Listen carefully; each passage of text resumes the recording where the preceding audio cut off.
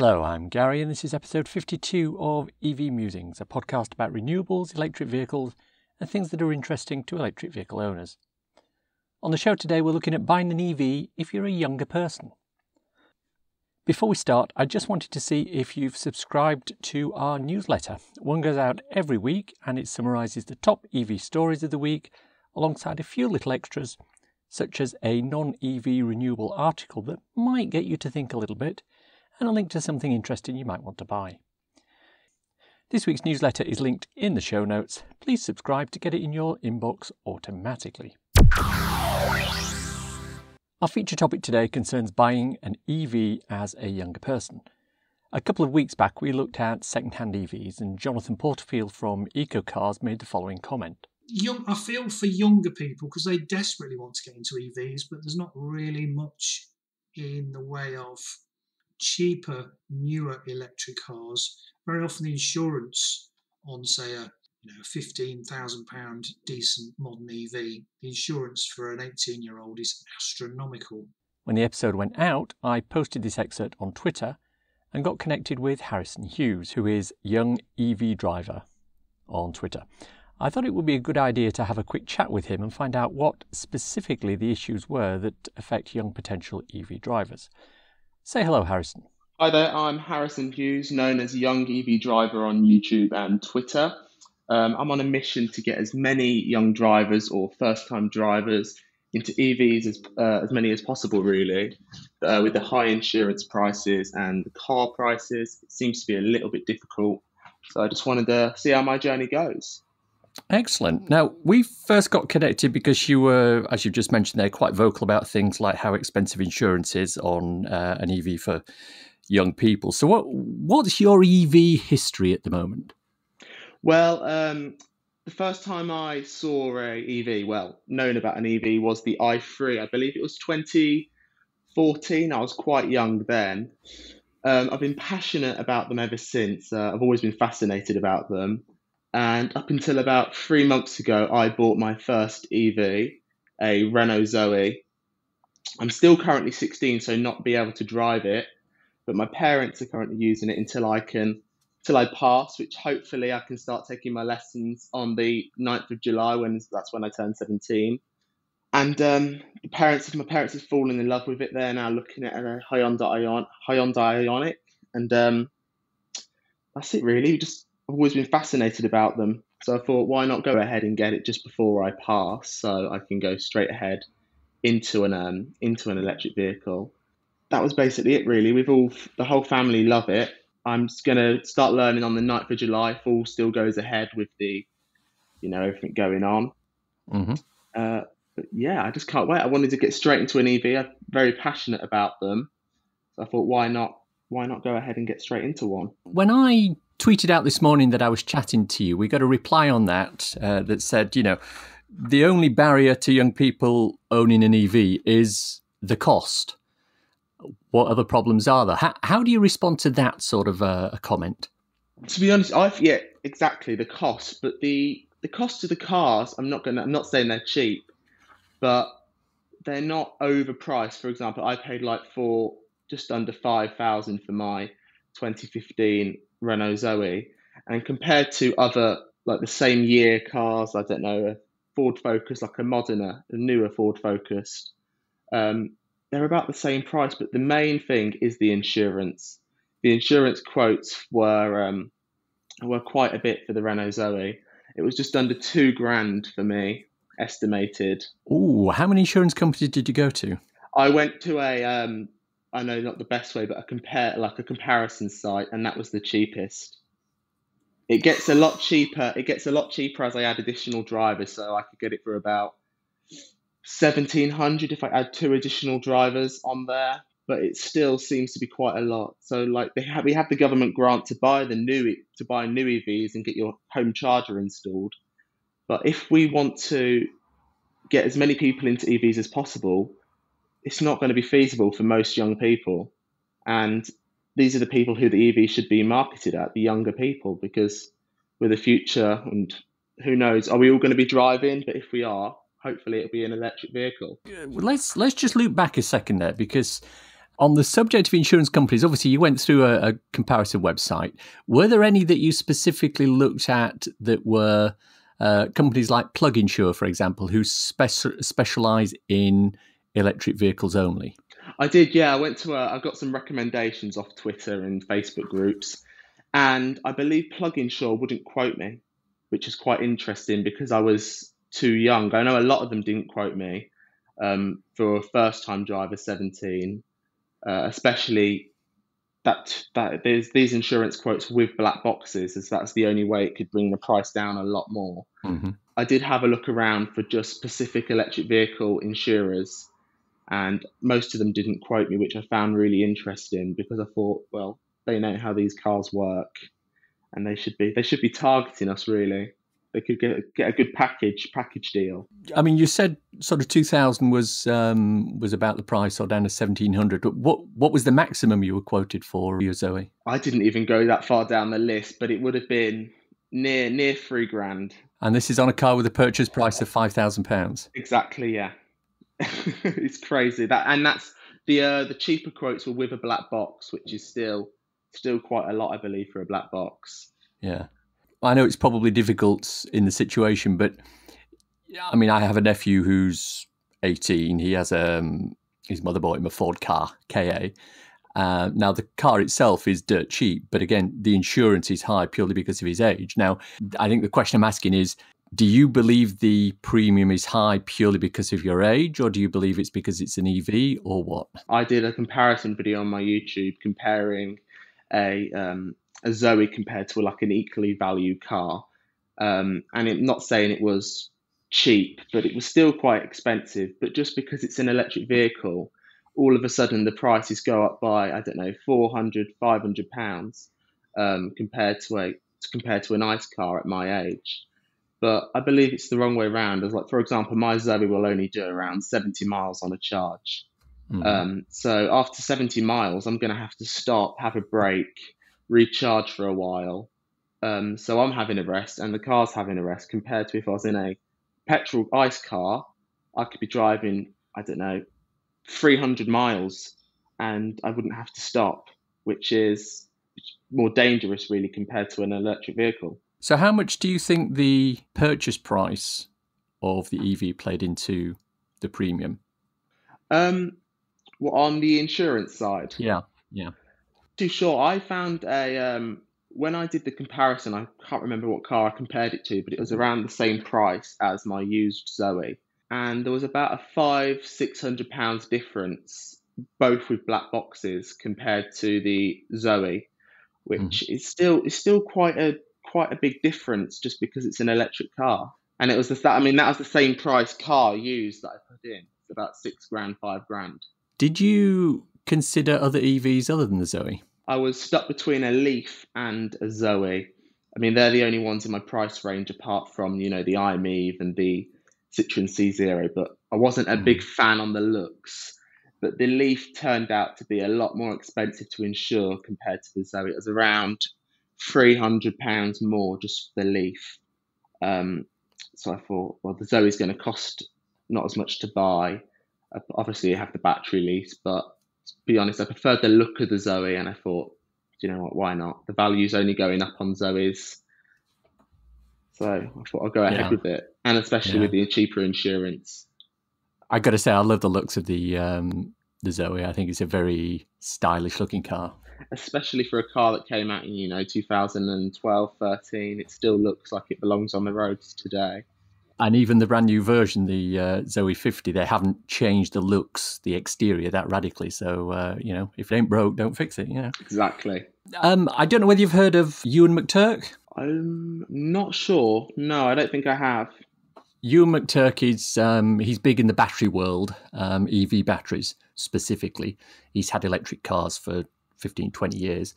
But he has a YouTube channel called Plug Life Television. And one of the recent videos that he did, he basically went through and compared the price of I forget how much it was probably around a £6,000 EV with a Ford Focus that cost £140, which was the cheapest runnable vehicle he could find on Auto Trader, and he did the calculations and worked out that even if you were paying a loan on the EV, the savings that you were making on the running costs meant that it was actually cheaper to buy the £6,000 EV than it was to buy the £140 Ford Focus. So given that there's that sort of differential between a fossil fuel car and an EV, has any of that played into sort of the calculations that you've done in terms of the insurance premium that you've ended up paying?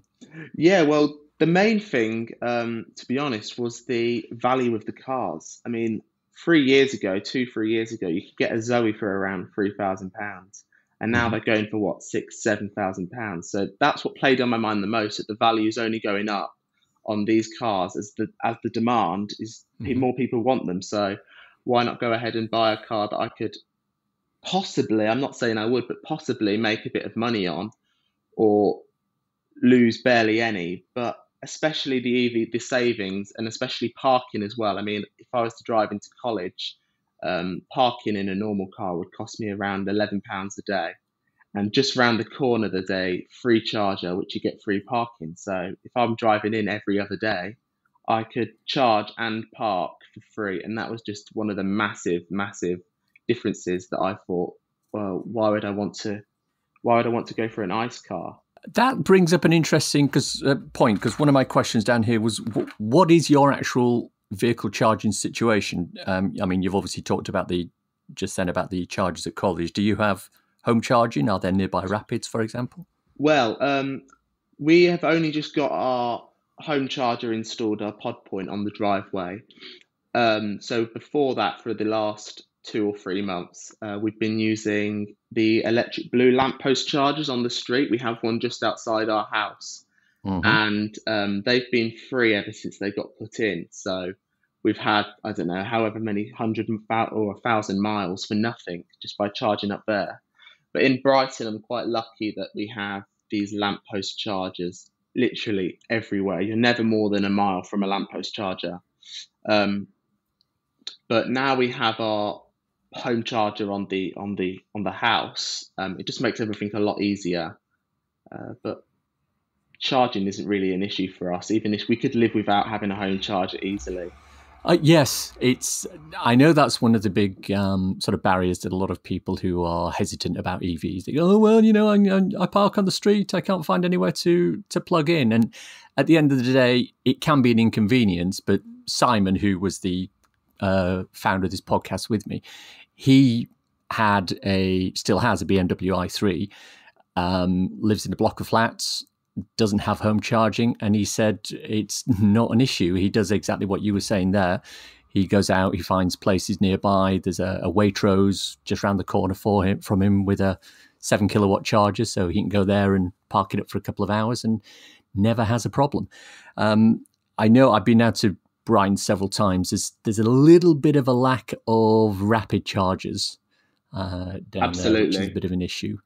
But hopefully the local council are starting to look at addressing that, because it is a bit of a charging wasteland when it comes to anything above about 22 kilowatts, isn't it? That is the main problem. I mean, the nearest rapid charger that actually works here is in just in Shoreham on a Shell garage. So it's not really ideal to wanting to go over there every time you need to recharge. But I have spoke to someone at the council who is managing the EV infrastructure, and they are putting in 4 rapid hubs around Brighton over the next year, which will initially be used for everybody. But then as the demand for electric taxis get picked up, apparently they're going to be for taxis only. So I'm not sure what's going to happen for about the public side of rapid charging, but hopefully we get something that's happy for everybody. You know, we just need a couple of hubs in the city, really. I think the good thing about charging, and we've said it on the podcast several times, is that the charging situation is never going to be as bad as it is today. Every day it gets better. And I mean, you've just talked about several examples there. And there are companies like Ingenie and Instavolt, who are Polar as well, who are expanding all across the country. Now, they have their own sort of algorithms regarding where they'll put the rapid chargers and whether they'll put, a fast in here as well, or just stick with the 50 kilowatt ones. But, I've spoken to a lot of the people who work at those organisations, and their aim is to get as many chargers in as many places as quickly as possible. So it will come. It just may not be as quick as we all like. We could do with them, but now we have all these lamppost chargers. These have only come around really in this last year. Before, if we didn't have the lamppost chargers, if I'm honest, I would say I wouldn't recommend having an EV in the Brighton area. But now I could say to anybody confidently, go ahead, get one, because you're never, ever far from a lamppost charger. And especially, like you said, that every day there's new infrastructure. If I open ZapMap, I will see a new charger on a different street, literally around the corner from me. It's just growing every day. It's crazy, the growth rate. Yeah, I totally agree. No argument from me on that. So let's kind of just loop back round to where we started before we sort of finish up here, which is, at the moment you have the Zoe. You're not authorised to drive it because you're a bit too young, but presumably family members are driving it on your behalf? Absolutely, yeah. And are you on their insurance, or have you actually gone and got your own insurance now? Well, because I'm still 16, so I can't get any insurance at the moment. I'm not driving it at all. But when I do go and when I do turn 17 and get my insurance, I will have a shop around and see if it's cheaper to go onto their insurance. But what I've looked at, it seems to be cheaper to get my own insurance and get my parents on as additional drivers. So I'll have a look at that when we get round to being 17, really. So from the discussions that we've had earlier, you're anticipating somewhere in the region of £1,700 a year as a premium. That's a lot of money for a young person, isn't it? It is a lot of money. And I'm not saying that because I have a friend who has a used Mini, it's worth around, I don't know, £3,000. He's 17 as well. And his insurance was still quite a bit, but he paid about, I don't know, £400 less just because he's in a ICE car. And I mean, it's not a slow car, the Mini he's got. And I just don't see why that EVs are more expensive. I understand that if there was an accident and the battery and stuff like that, but we're driving for a lot less time. You're going to have a rest when you need to charge up, etc. So I don't see why they need to be more expensive. I know you're not going to like hearing this, but the first car I ever bought was a Porsche 911. And I was about 30 when it happened, but my insurance premium then, even at 30 on a Porsche, was about £900. So it's definitely going to get better for you as you get older, don't worry. I mean, I'm following somebody on Twitter, I can't remember his name off the top of my head. He got his first EV, I believe, when he was either 18 or 19. It was a Leaf, and he still paid quite a bit. He paid, I think, just under £2,000. So at least I see the prices are starting to come down as more insurance companies are aware of electric vehicles and how they work and the batteries inside them. But yeah, it's interesting. Yeah. So what advice would you give to young drivers wanting to get into EVs? Definitely, like you said, work out the savings from anything from parking, road tax, anything like that. Don't just automatically think of the petrol, because I'm going to make the biggest savings most likely in my parking. It is going to, I mean, if I had a nice car, I wouldn't be able to drive into college just because of the cost of parking. It's unbelievable in central Brighton. Because there's a free charger with free parking, I can park there for nothing. So you're saying it's a total cost of ownership. It's not just the initial price. It is, you're going to look at it compared to a ICE car and think, oh well, I can't afford that. It's going to be a lot more. But if you could, I don't know, stretch your budget a little bit more, you'll make a lot of your money back, and it could end up working out to the same as an ICE car. And then if you've got the added benefit of being able to sell your EV on after a few years for the same or even slightly more, then that's just the icing on the cake, isn't it? I mean, every day you see these Zoe prices going up and up and up, and it just makes you think, why would you own anything else? Yeah. I mean, that's exactly what Jonathan Porterfield said a couple of weeks ago when we first brought up this subject, because it was him who basically said, the prices are increasing, but young people are being priced out, not necessarily from the purchase price, but from the insurance. And that's how we got onto this whole topic of insurance for young people, which is how you and I sort of got in touch on that. So, yeah, your experience matches up exactly with, Jonathan, who sells secondhand cars for a living, secondhand EVs for a living. So, yeah. Harrison, thank you very much for your time. I don't have any more questions. Is there anything else you'd like to say? Any additional topic you'd like to bring up before we go? Topic really just getting as many people into electric vehicles, and they need to be targeted. The younger people, they need to have a way they can get into these vehicles. I don't know, either a vehicle package with a lease and your insurance included.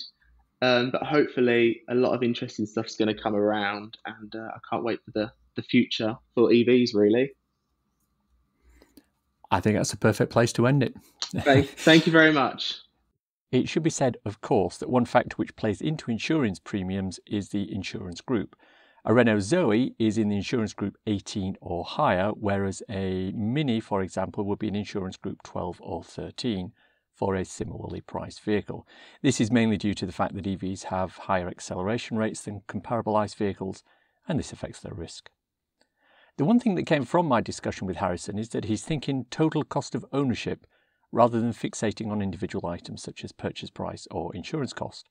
As Jonathan Porterfield mentioned 2 weeks ago, second-hand EVs are appreciating in value, which means Harrison will earn back his money when he sells the Zoe.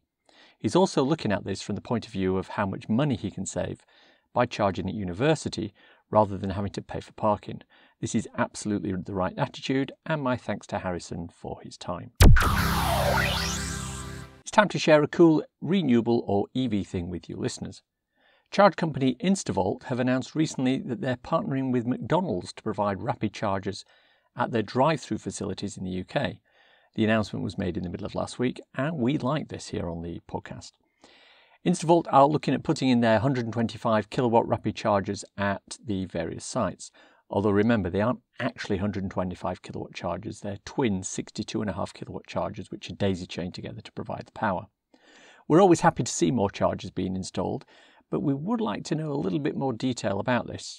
How many drive-through facilities are owned by McDonald's that have the underlying space and infrastructure to support rapid chargers, for example? Nevertheless, more chargers is always a good thing. And that's the show for today. Hope you enjoyed listening to it. If you want to contact me, use the EV Musings Twitter account, MusingsEV. If you wanted a quick reference ebook to read on your Kindle, I wrote a little something called So You've Gone Electric. It's available on Amazon worldwide for the measly sum of 99p or equivalent. But at the moment, it's free on Kindle Unlimited, or if you're in the Kindle Lending Library, check it out. It's a great little introduction to living with an electric car. Links for everything I've talked about in the podcast today are in the description and the show notes. If you enjoy this podcast, please subscribe. It's available on iTunes or wherever you get your podcasts. Please leave a review as it helps raise our visibility and extend our reach in search engines. Thanks as always to my co-founder Simon. You know, he was driving home a few weeks back when he saw an ice cream van at the side of the road. Of course, he had to stop and grab a 99 before it turned off down a side street. So I thought, why not go ahead and get it just before I pass so I can go straight ahead. Thanks for listening.